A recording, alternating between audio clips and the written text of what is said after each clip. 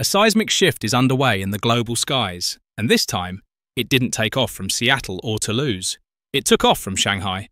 Meet the C929, China's newest widebody jet, now officially airborne and poised to challenge the decades-long dominance of Boeing and Airbus. Developed by the Commercial Aircraft Corporation of China, or COMAC, the C929 isn't just an airplane. It's a symbol of ambition, autonomy, and technological might. For decades, commercial aviation has been a two-player game. Boeing and Airbus have locked down long-haul travel with their flagship widebody jets, the 787 Dreamliner and the A350. But as of 2025, that's changing.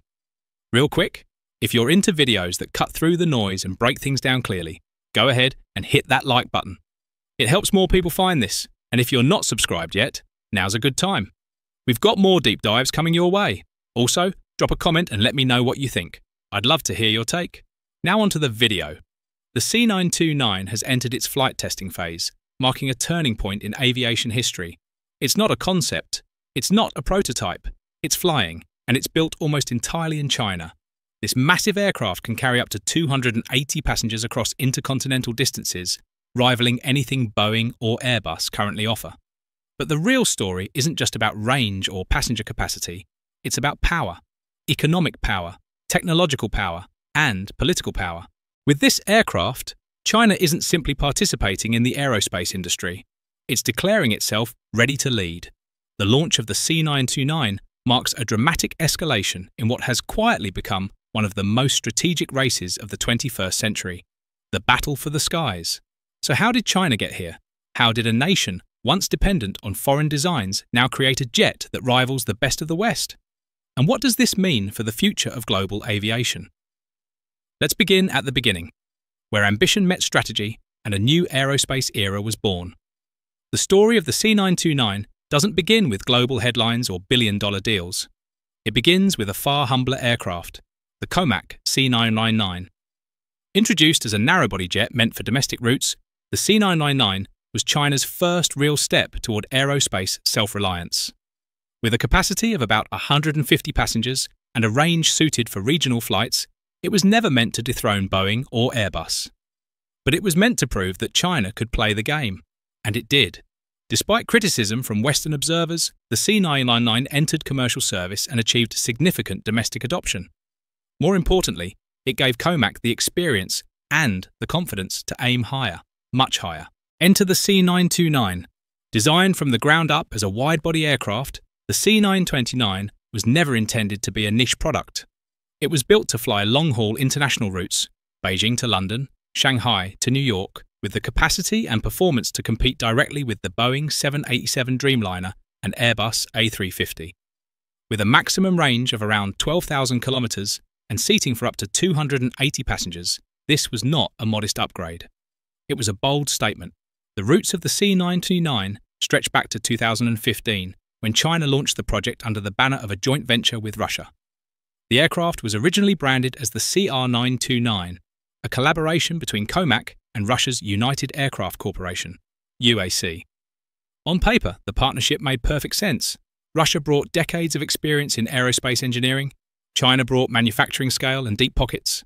Together, they committed over $2 billion to the project. The division of labour was strategic. China would fund most of the development and handle final assembly, which would take place in Shanghai. Russia, meanwhile, would provide technical expertise, especially in materials science, aerodynamics, and engine development. The initial market? China, Russia, and the broader Asia-Pacific region. Combined, these countries represented a significant chunk of future aviation demand, particularly in long-haul routes. For a moment, it looked like a new aerospace superpower was being born, a serious competitor that could end the Boeing Airbus duopoly once and for all. But geopolitical realities soon collided with technical ambitions. The outbreak of war in Ukraine in 2021 dramatically altered the balance. As Western sanctions began to bite, Russia's aerospace industry was redirected toward defense. Engineers and resources that had once been promised to the CR929 were now diverted to military projects. Communication slowed, delays mounted. At the same time, tensions were brewing beneath the surface. China had hoped to gain access to Russia's proprietary engine technology, a move that Moscow resisted. Trust began to erode, and by 2022, the partnership collapsed.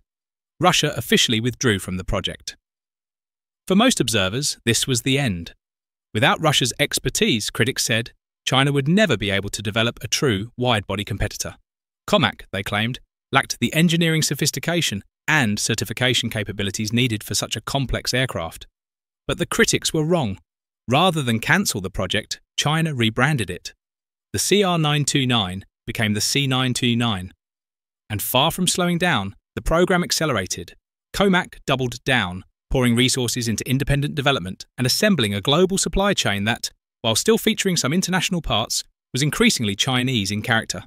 China's ambition was clear, not just to finish the C929, but to finish it on its own terms.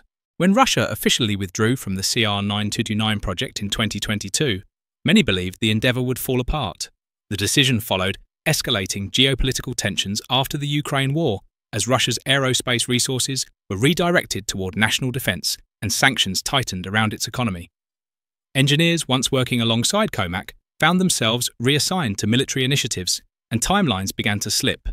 But the real fracture came from behind closed doors, where negotiations over proprietary engine technologies broke down. China wanted access. Russia refused. Without agreement on intellectual property rights, and with rising distrust, the joint venture collapsed. On the global stage, critics predicted this would be the end of the wide-body dream for China. Yet, what happened next defied expectations. China didn't shelve the aircraft, it seized the opportunity. The CR929 was swiftly rebranded the C929, and COMAC made it clear. The program would continue, independently. In one of the boldest moves in aerospace history, China decided to develop and complete a long-haul wide-body jet alone, without Russian support and with minimal reliance on Western technology. This wasn't just about pride, it was strategic. China recognized that dependence, whether on Russian engines or Western avionics, was a vulnerability. So instead of abandoning the project, the country doubled down on self-sufficiency. COMAC ramped up hiring, poured more capital into domestic R&D, and accelerated construction of test facilities. The symbolic message was clear. China didn't just want to build planes, it wanted to own the entire aviation pipeline. By late 2023, the first prototype of the C929 had taken shape, and by early 2025, it officially entered flight testing. This milestone not only proved China's determination, but also silenced many skeptics. Suddenly, what seemed like a failed project was being reassessed by Western analysts and media, and not as a niche experiment, but as a real competitor. Beyond optics, the progress was real and measurable. Chinese suppliers began replacing foreign vendors in core systems. While some components, like certain avionics, still came from global sources, COMAC increasingly sourced from its domestic aerospace ecosystem. Companies like AVIC and the Shanghai Aircraft Design and Research Institute took leading roles in aerodynamics and systems integration. Meanwhile, China restructured its regulatory and certification processes to align more closely with international aviation standards. Leveraging experience from the C919's lengthy certification journey, the Civil Aviation Administration of China, CAAC, began streamlining review procedures to ensure the C929 could eventually compete in global markets. Western observers, who had once dismissed the aircraft as an oversized regional jet, now faced a different reality. The C929 was larger, smarter, and more refined than expected. It wasn't just a scaled-up C919, it was an entirely new design. And as it entered testing, its most compelling feature wasn't even performance. It was independence. For the first time, China had built a wide-body jet, designed for intercontinental travel without relying on Russia or the West. In a world where aviation technology has long been guarded by legacy players, this was a geopolitical statement as much as an engineering milestone. But what gave the C929 its true teeth wasn't just going solo. It was the innovation packed inside. That's where the real disruption began. From its sleek fuselage to its next-generation cockpit, the C929 isn't just a wide-body jet, it's a technological manifesto. COMAC's goal wasn't simply to build a plane that flies far, it was to build a plane that redefines how far Chinese aerospace can go. Let's start with the numbers. The C929 boasts a wingspan of nearly 65 metres, longer than the Boeing 787 Dreamliner. It's a twin-aisle, long-haul aircraft designed to carry up to 280 passengers. But raw size isn't the headline, it's what's under the surface. One of the C929's standout features is its use of advanced composite materials. Over 50% of the airframe is built from carbon fibre composites, while 15% is constructed from titanium alloys. Compare this with the C999, which used just 12% composites. These materials dramatically reduce weight, increase fuel efficiency, and enhance the aircraft's resistance to fatigue and corrosion, factors critical to long-haul economics. Beyond structure, the jet features 10 core systems, ranging from avionics and navigation to hydraulics and electrical distribution. Unlike many commercial aircraft, the C929 integrates a real-time in-flight monitoring system, which offers live diagnostics across all major components. This system enhances safety, enables predictive maintenance, and reduces unplanned downtime, three things airlines care deeply about. The cockpit is designed with next-generation avionics, smart seating, and adjustable lighting. Pilots benefit from digital displays that adapt to visibility and conditions, reducing fatigue and improving control. In the cabin, the C929 shines. Its interior width is 5.5 metres, wider than both the Boeing 787 and the Airbus A350. This translates to more space, broader aisles and better seating configurations, especially for long-haul comfort. But performance is just one piece. China is also building up its supply-side capabilities. Out of 9 avionics suppliers for the C929, 4 are Chinese, a sharp increase from the C929 supply chain. Each milestone here represents a step toward full vertical integration, where China can not only design its own jets, but manufacture nearly every component. The design also prioritizes environmental sustainability. With reduced fuel burn and lower emissions, the C929 aligns with global trends toward greener aviation.